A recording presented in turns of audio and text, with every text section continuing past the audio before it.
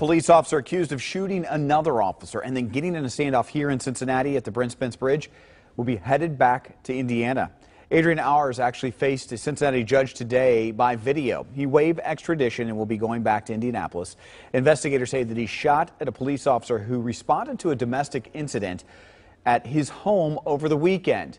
Aurs actually took off in a squad car. He ended up where he surrendered, which is right here along the Brent-Spence Bridge.